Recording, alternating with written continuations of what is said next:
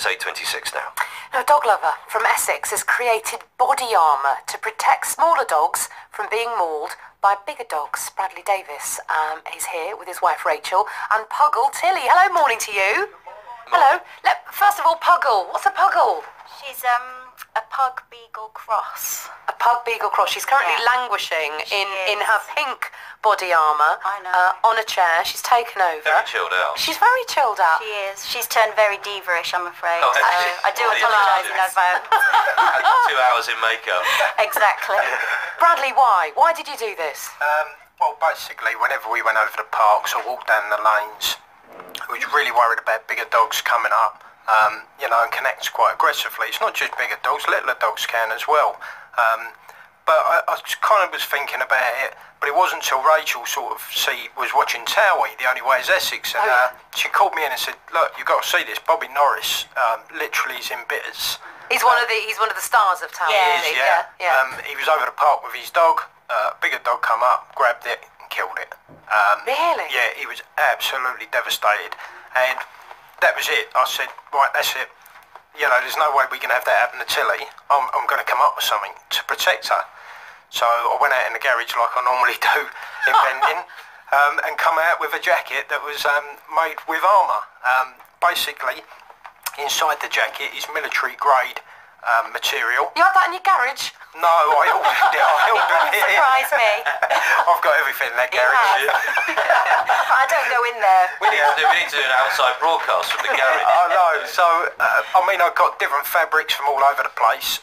Eventually, I found a fabric that, to test it out, I literally put some nails in some wood, put a jacket together, and then drove Rachel's car over it just in case it did burst the tyres. Your car, yeah. Your car, yeah. I see that. My tyres are dearer. And it withstood that. Actually, this one here is the jacket. This is just a sample jacket that I run over with a car and the nails, and you see from the inside, it's not gone through it at all. It hasn't. So this is pretty lightweight, but it does also feel robust. Absolutely. That's the finished article. Okay. So that's the finished product.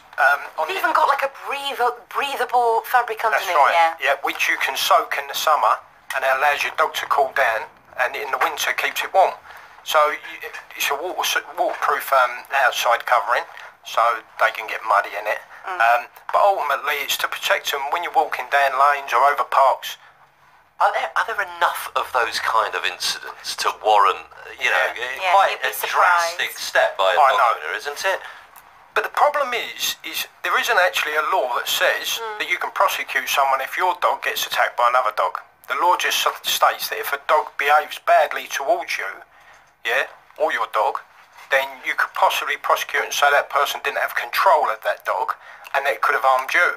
But actually, going down the road of legal action, if your dog has been injured or killed... That's the last of your worries. Yeah. You just want to get your dog out of that situation.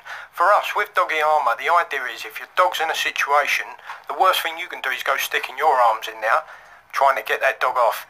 You need some vital time to be able to look at the situation, work out how you can get your dog out of that situation and away from it. And obviously that's why there's doggy armour, because that gives you that vital time.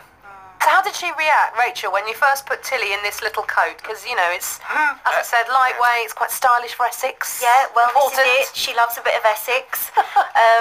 Do you know what? She doesn't mind. I mean, she's quite an easygoing little dog anyway, but when she puts the coat on, she knows she's going for a walk. Well, she's all right at this time of year. It's a bit nippy outside at the moment, but what about this in the middle of August? It's boiling. Yeah. If you get that one, hello. Just finished Velcro. Look at that. You'll feel the inside fabric is a special fabric that you can actually moisten in the summer, so it allows to be a cooling jacket as well. It's breathable, isn't it? Yeah, it's fully breathable. This feels like an awful lot of effort. It is a lot of effort, but you know what? People it's worth people it. love People their do. dogs.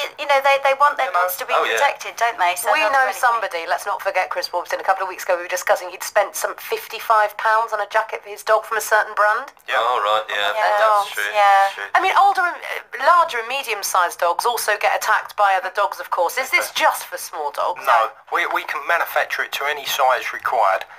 The only reason we tend to make them for the smaller dogs is because it is the smaller dogs that tend to get more attacked. That doesn't mean to say the bigger ones don't by the small ones, but it tends to be the ones that get killed tend to be the smaller dogs because they tend to get them on the back or neck. There's also armour in the neck as well, so it protects their neck. It's up to that. This feels exactly... I could see a pitch on Dragon's Den for this. You know, I could see you two with this, presenting you two. Have you had much interest? No. No. No, we have. Do you know, we've I like the honesty. we've sold a few. We only launched 2 weeks ago. Okay, so it's early. Literally, this is just hot off the press almost. Yeah, so. literally Friday, it went from nothing to just... It's gone we back. was just in the papers. You better get in that garage quick. Well, Rachel said to me... Please. She goes to me, look, you know, how much material have you got? Have you got enough to make the jackets when we start getting the orders? I said, well, I've got enough to make 3. So I've had to quickly get an import from China of the fabric, and so I've got to wait for that and I like the logo because there's Tilly in a kind of cartoon form. That's I think you've captured her very well there. Yeah. Great stuff. Well, good luck with it. Look at her. Thank you. She's actually resting her chin on the seat arm. I've never Very seen a more chilled out relaxed dog. guest, I think. Tilly, thank you. Bradley and Rachel, thank you very much indeed as well. I do